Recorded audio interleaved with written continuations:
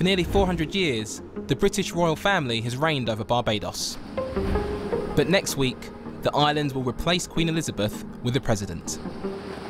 If you're patriotic, if you love your country, you have to be excited to actually say the words, the president of Barbados. Like, who doesn't want to be a president of a country?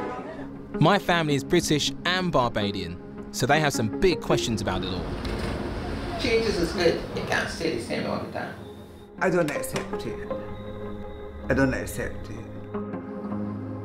The legacy of slavery and colonial rule means some are keen to move on from the past. They had to bow before they got paid. Yeah, you bowed and scraped. It was a feudal system. Daniel, you must compose yourself. You look as though you're ready to cry. And now the politicians have had their say, I'm here to ask Barbadians what it means. And why now? Some people would say that, why should we have an allegiance to the UK when, in our hour of need, they're not there for us?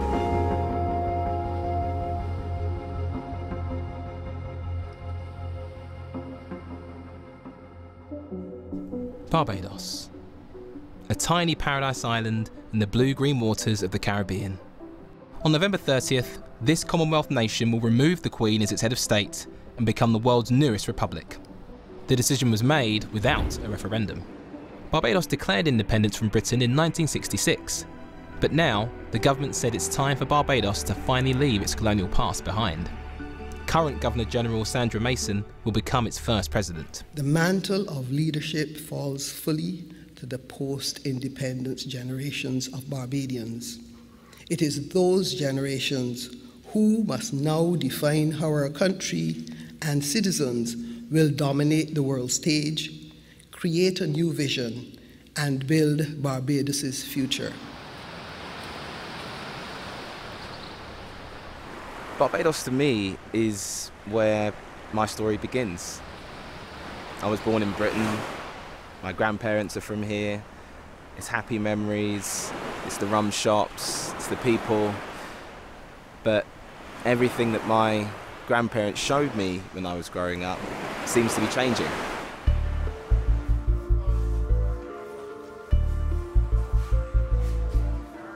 My granddad's story is typical of many Barbadians, or Bajans as we're known. He moved to England as a young man, hoping to better himself. But what I didn't know is, before he did, he worked on a sugar plantation. So this lane might not look like much, but it's special because we're walking in my granddad's footsteps, and just around the corner is something that ties together the Queen, Britain, and my family.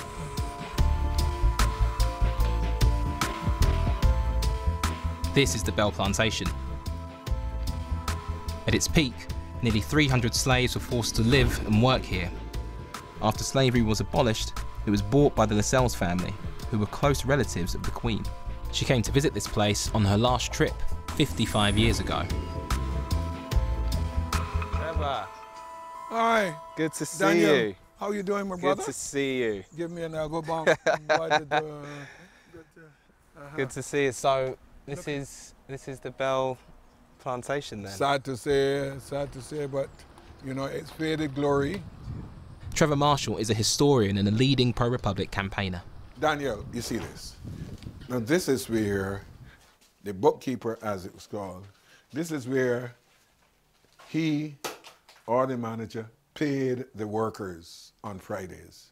You know, at the desk. From here? Yeah, the people lined up out here. Lined up out here like, like if they come for a dole, and they filed int and they got there and bowed, yes. They had to bow before they got paid? Yeah, you bowed and scraped. It was, as I said, a feudal system. You know, I know that my granddad worked here at the sugar factory, the Bell Plantation. You're saying that he would have had to come here and bow his head before collecting? Not everybody was so deferential, but the average person, you know, it was ingrained in you from the time of slavery, cap in hand, like the typical English laborer. Yes, governor, and you know, you're doing me a favor. You're paying me. Daniel, you must compose yourself. You look as though you're ready to cry. Careful of the holes here. And you not only careful of this, but the ceiling is disintegrating. Can you imagine this in its period of glory? All of this, I mean, look at how many rooms. This was magnificent. So to see it degenerate to this point, it may sound strange, it may sound as though I am seized with that same kind of feudal deference. But we looked on the plantation great houses as symbols of the importance of Barbados.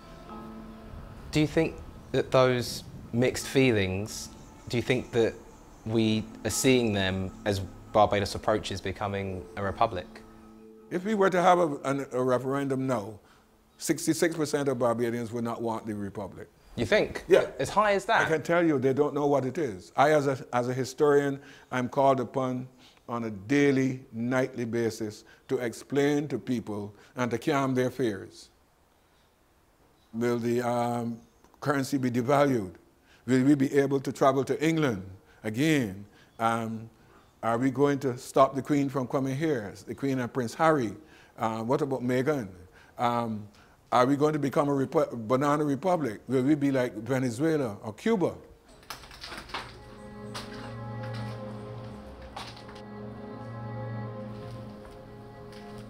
There's such a gap from the man that Trevor would have been talking about, who would have been working here, as my granddad was, to the man that I knew, who made a family in Britain and then came back to Barbados and made his life.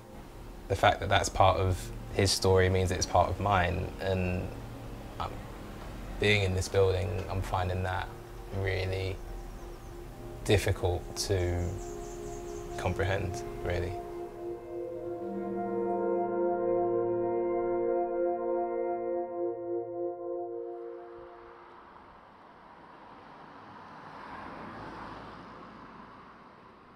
After he returned from London in 1984, he opened a rum shop. It used to be busy and full of life. This picture here, I think, really captures their essence. You've got Nan on one side, arm around me, protective. You've got Grandad on the left, chest out, back straight, and then me in the middle, of course. He was never shy of an opinion. He knew what he thought. He liked to have a talk. He liked to debate. You know, with all of these changes in Barbados, I know he would have had something to say about it. And you know, it's just sad that you can't talk to him now. My granddad passed away 14 years ago, but I still have family here who knew him well. So we're just around the corner from my Auntie Marjorie and Uncle Noel. They were really close with my granddad and my nan, so if anyone's going to know anything about what they would have made of this, it's them. So it's a good place to start, I think. Hello. Uncle! Long time no meet. Uncle! Good to see you. You there, Auntie? Right here. My little flowers for you there. Thank you. You know, you kiss Auntie, you know, I got the mask on. I jabble jab now. Do you know what I mean? I double jab, they test me, I'm fine. They were supposed to come to my wedding this summer, but the pandemic meant they couldn't make it. You have your ups and downs, and you have to put them together. Life is not sweet with marriage. It's true. I've got some pictures for you. Oh, I'd show you these. Yeah, that was just a closer one of Grandad there. Yeah. I mean, it's funny because like Grandad always had something to say. But we had happy times and good together. I just love to know like what he would have thought about it all. You know, all these changes. Changes is good. You can't stay the same all the time. You got to move on. You got to move on. You can't stay the same all the time. I don't accept it. I don't accept it. I don't see the reason of having this big change and going independent because I don't know what it will bring forth. Because a lot of things, I hope that I don't stop, you know, with things from down there here, you know, because I have nothing in Barbados. So if any change go down, they could hamper me. All of my money is in England still. Our pensions, everything's still up in England. I have the assurance the pension will still be the same. But things don't stay the same. Things got to change. We'll changes. Changes bring success sometimes. Well, she's with our queen, and I accept it. But going properly, I don't think much of it.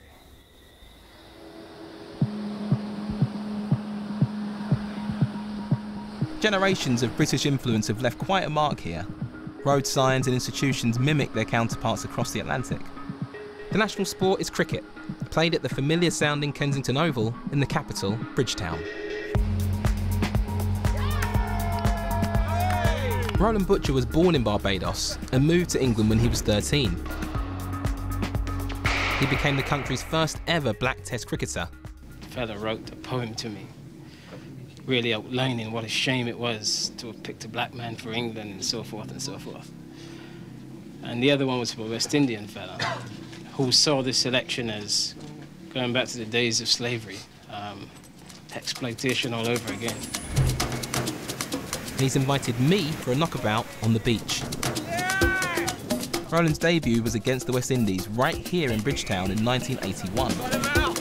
He played most of his career for Middlesex and even met the Duke of Edinburgh on more than one occasion. Roland, what do you think about the Republic? What the benefits of being a republic, I don't know. But what I would say is that I think England as a country, the question is, have they really done enough to stay in the game?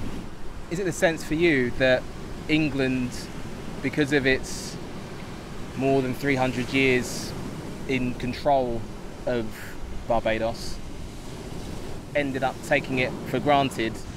I think what really was needed was for England to accept the Atlantic slave trade, accept that as something that happened, also accept that institutions and individuals in England benefited from it, and I believe in the call for reparations.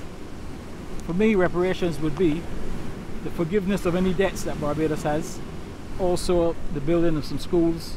You know, we have suffered, you know, in the last 2 years, and we've been suffering in this region for quite a while. But England really didn't do a great deal, so other people came along and offered their help, and obviously Barbados needed it. I think countries like China has been a lot more friendly to Barbados. I mean, lots of investment and loans, etc., etc. So some people would say that why should we have an allegiance to the UK when in our hour of need they're not there for us?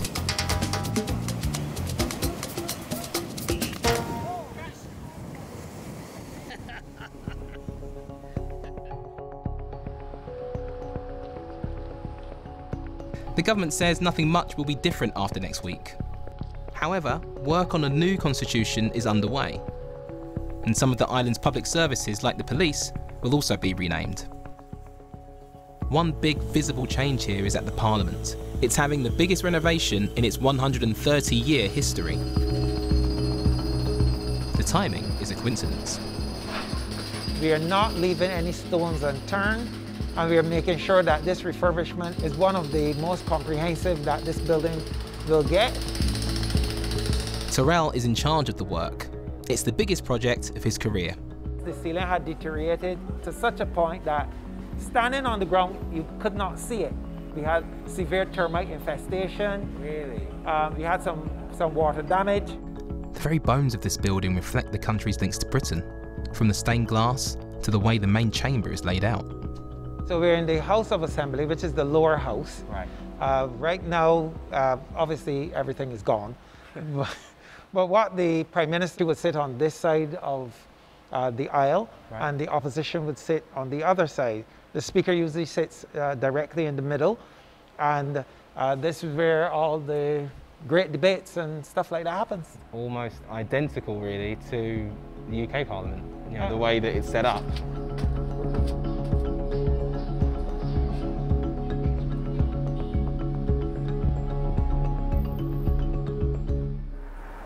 It's really incredible walking around and seeing so many parts of the building that still look and feel British, given the Republic and its restoration.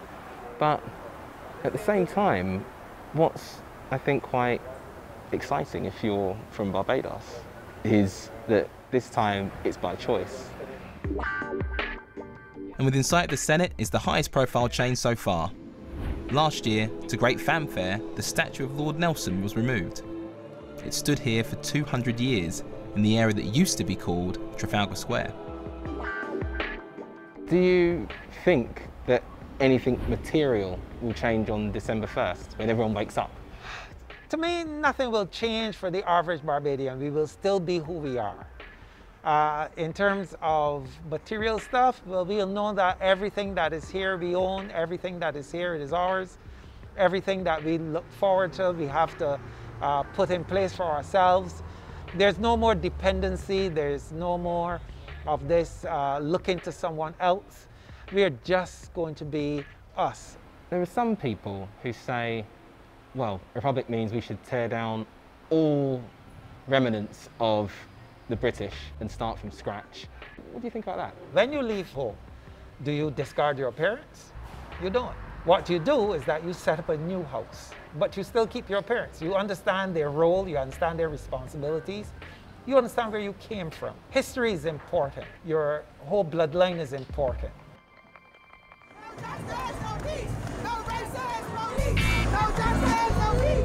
In recent years, there's been an increased awareness of the civil rights of black people after a series of events made headlines around the world. In Britain, there was the Windrush scandal in 2018, when people who'd legally migrated there in the 1940s found they and their descendants being threatened with deportation. Some families, after a lifetime in the UK, suddenly felt unwelcome. Hey, hey, Paul. Thank you. Thanks for the lift. Welcome to Barbados, man. Welcome to Barbados. Oh, good to see you, Denise. Denise and her husband Paul decided to leave London 3 years ago. They've just bought a house here in Fortescue.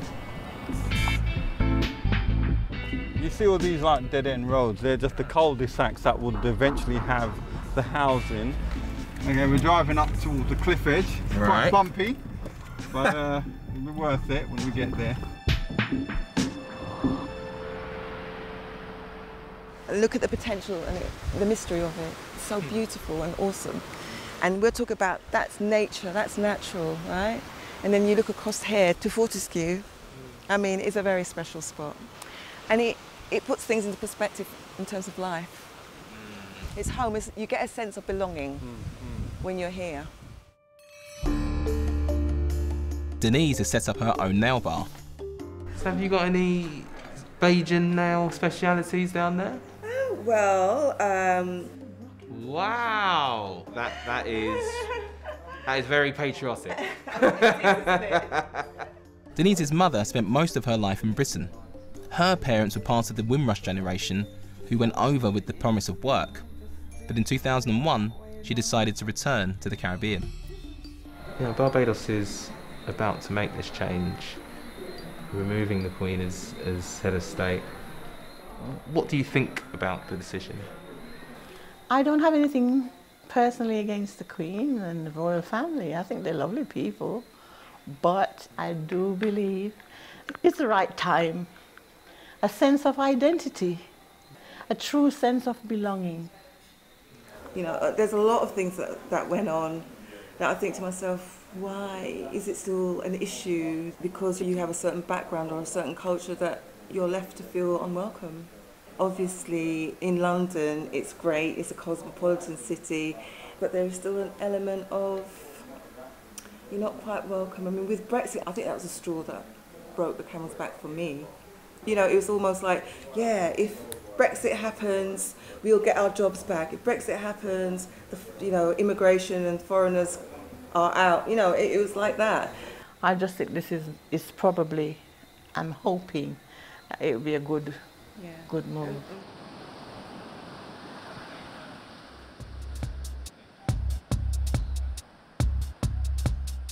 Before I leave Barbados, I've been invited to the Friday fish fry at the busy Oistins market.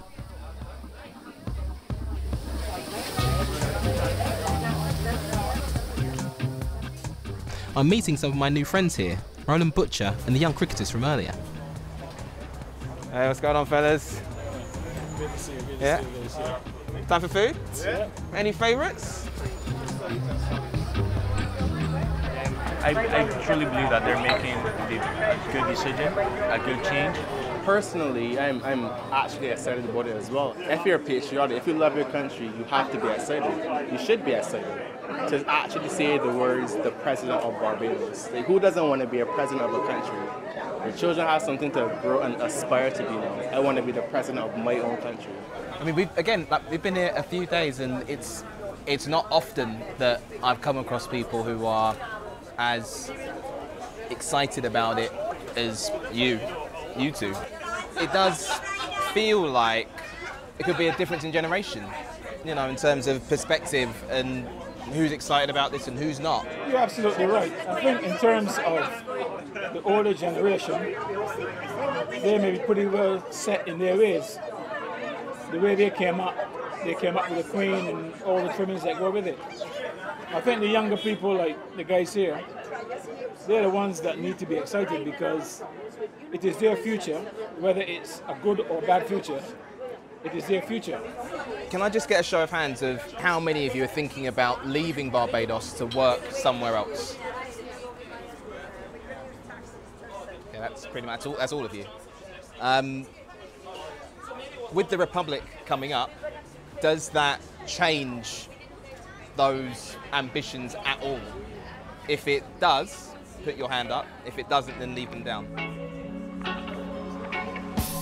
They may be excited about the change, but not enough to keep them living and working in Barbados. What the guys had to say really challenged my perspective on this whole Republic thing. I mean, who is it really for? Who's going to benefit? Is it going to stop young people wanting to leave the country in search for opportunities like my granddad had to do 50 odd years ago? I set off to discover what the birth of a new republic means for Bajans, and I found a genuine desire for a new start here. If the move to republic can inspire the next generation to have confidence in the country's future, then who knows what Barbados can achieve.